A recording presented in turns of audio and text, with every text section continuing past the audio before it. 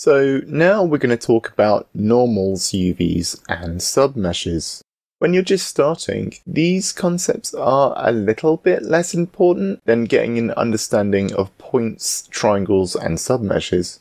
But we'll go over these now, so you guys have a reference to come back to if you have any issues with any of them. And it's worth having a basic understanding of what these do. And if you don't pick it up right away, that's okay, it'll come to you. When a mesh is drawn in Unity, things like lighting and shaders affect the color and brightness of the triangles.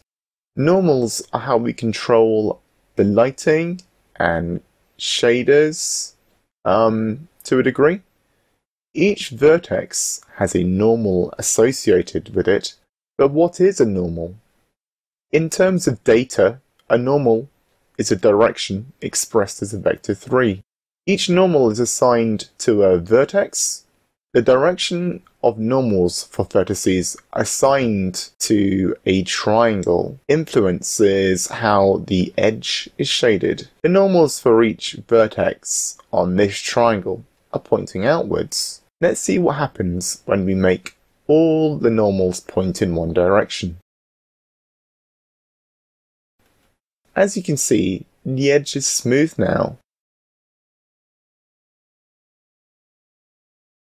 We'll go more into normals later on.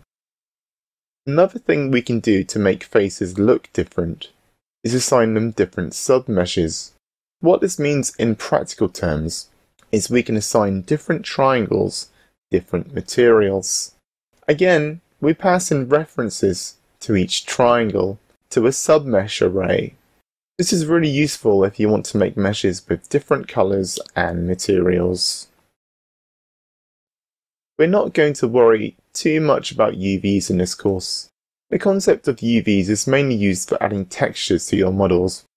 Anyone who's done any 3D modeling will probably be aware of how much of a pain UV unwrapping can be. Okay guys, so that's a bit more basic information to take in. What we're going to do next is create a class called a mesh builder that will help take a lot of the pain out of creating geometry while applying the concepts we've just gone over. We can totally do it. We're going to do it together and we'll be up and running very quickly. So let's move on to the next lesson.